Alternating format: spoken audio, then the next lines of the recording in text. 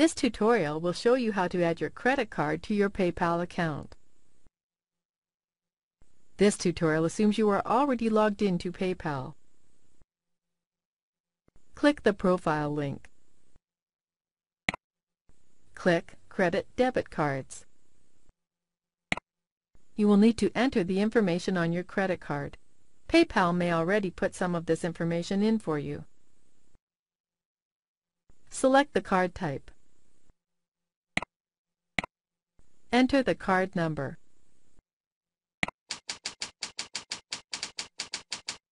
Enter your credit card expiry date.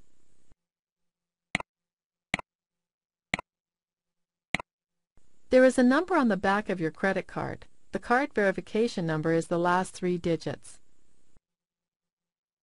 Enter the card verification number.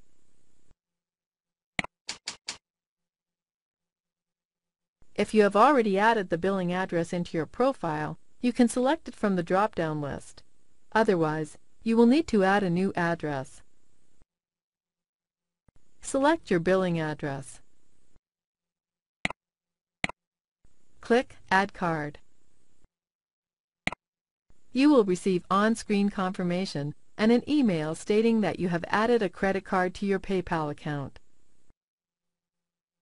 You can now edit or remove this card. Or you can add another card. This is the end of the tutorial. You now know how to add a credit card to your PayPal account.